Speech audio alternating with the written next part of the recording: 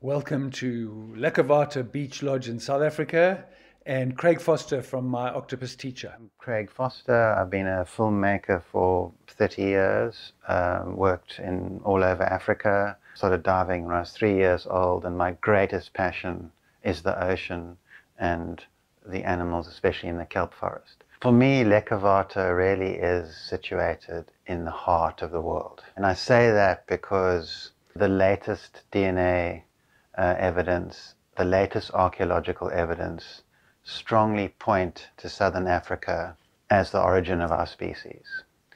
And especially the archaeology shows this incredible occupation of early humans along the coast with this intense area in the Southern Cape, very close to Lekkerwater. So you've got so many caves right near the lodge that have clear evidence for Stone Age occupation. And then the very famous caves like Klipdrift, very close, almost within walking distance, Blombos, not that far away.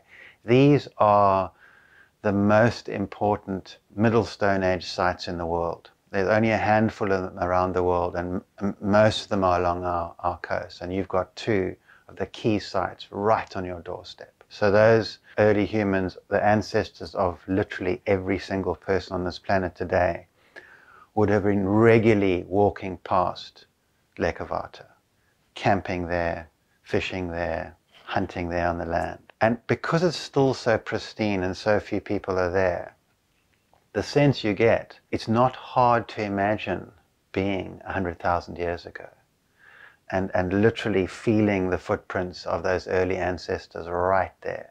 So, I mean, I've been privileged enough to work with Professor Chris Henshelwood, who is one of the best archaeologists in the world and has spent 30 years excavating Blombos and Klipdrift Cave on the south coast of South Africa. He's brought together the best paleoscientists in the world from all over the world to spend 10 years studying these caves and literally unlocking details of the climate at 100,000 years old, details of the people, almost going and able to see individual humans living in the cave 100,000 years ago, the fingerprints of our ancestors. The preservation levels are extraordinary. You can take something that's 100,000 years ago, a shell or something that someone's eaten or a tool, and you look at it and it almost looks like it's been, come out a few months ago. This is a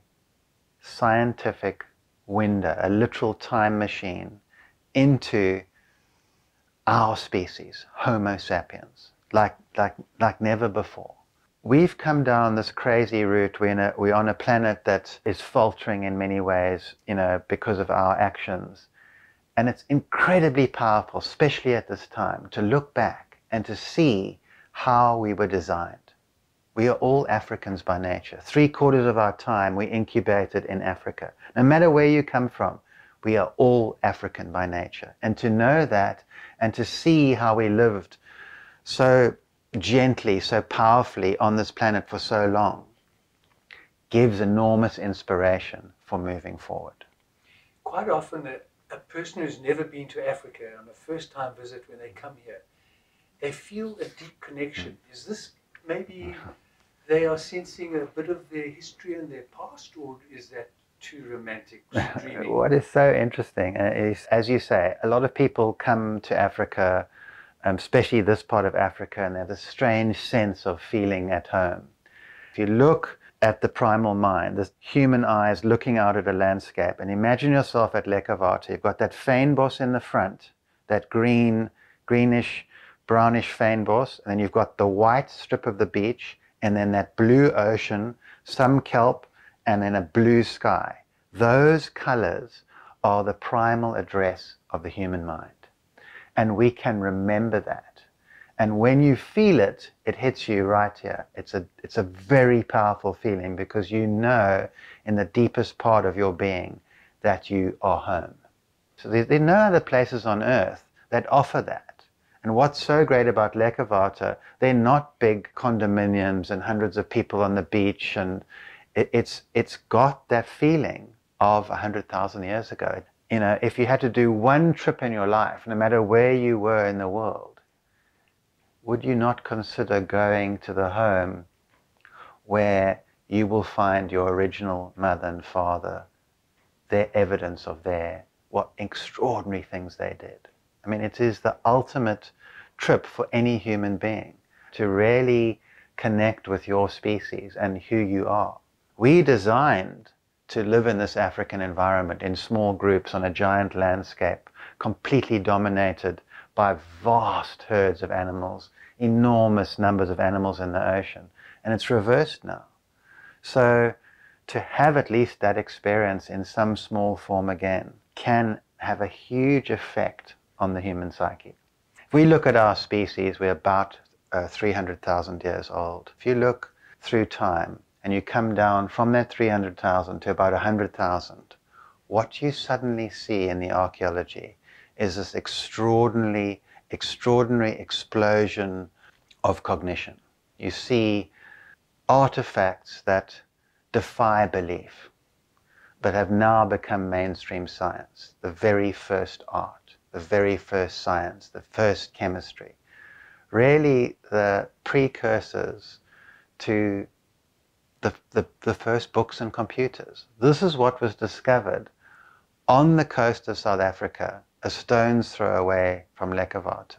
It's the most significant time in all of human history, because that is when, for the very first time, the human mind put something down outside of the inside of the head. Actually constructed a symbol inside the brain and had this momentous idea to put that down in a form on something that could then go past many lifetimes. And we can literally pick up the artifacts that our ancestors engraved on 100,000 years ago and still see those symbols. And that process changed the whole course of our species and the whole course of this planet. Every single thing we do today is based upon symbols. All our technology, every single thing we do, our language, everything. So this extraordinary thing that started about 100,000 years ago on the south coast of Africa has had repercussions for our entire species, our entire planet. And what do you think was the trigger which changed from 300,000 to 100,000? Nobody absolutely knows, but if you had to have a very educated guess at why you see this incredible change around 100,000, it's probably because this environment, this Southern Cape, and a large part of the South African coast was like this perfect storm for human life.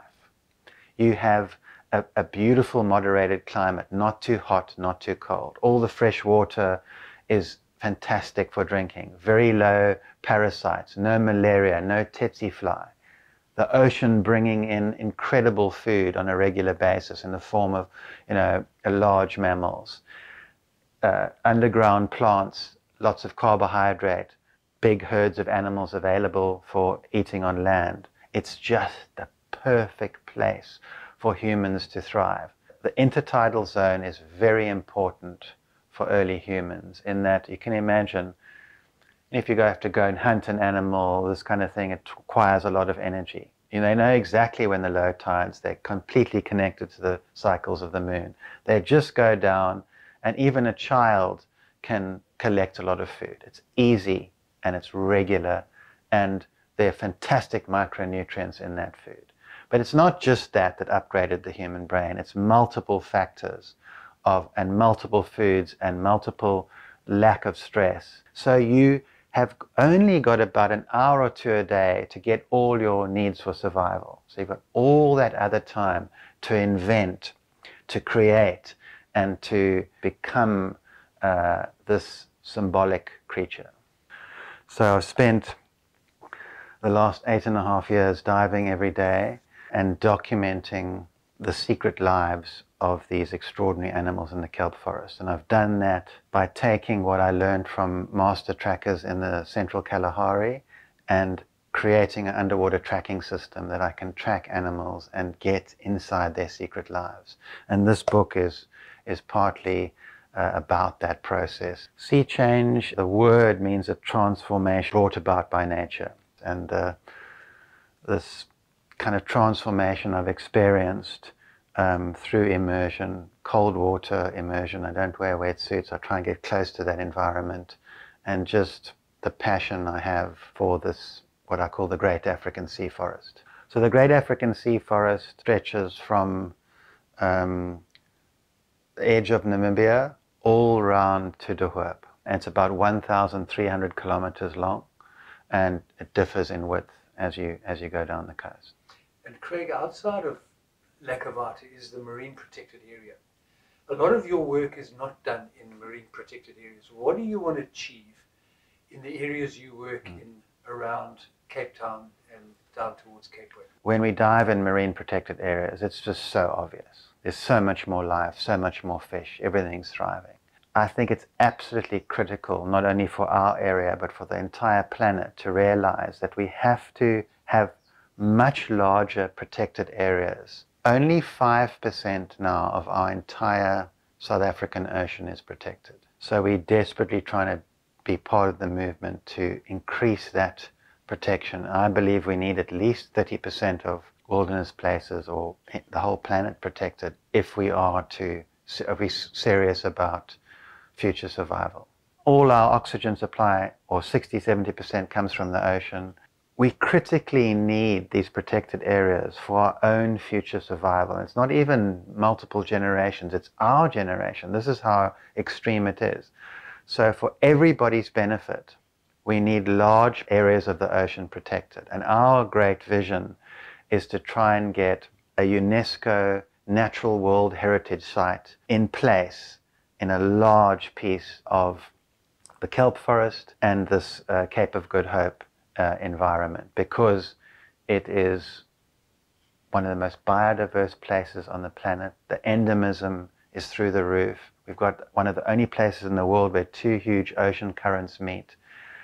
We've got the return of the whales. We've got an unbelievable piece of wilderness here that is, by a miracle, still somewhat intact.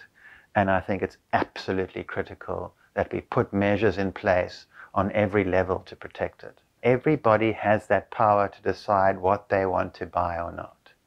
And if you can take the time and effort to buy things that at least are not too damaging to the environment, that support the environment, to support anything that assists the environment, and actively don't buy things and support things that are damaging to the environment, this is a very powerful thing that every individual has. I'm very lucky to be part of this non-profit organization, an incredible group of people, scientists, storytellers, filmmakers, who are dedicated to working for the ocean, for ocean protection and for media advocacy, to just highlight the extraordinary life in the ocean. Our website is www.seachangeproject.com. We've got a big film coming out, we've got the book coming out, and a big drive and a campaign to get a large part of this ocean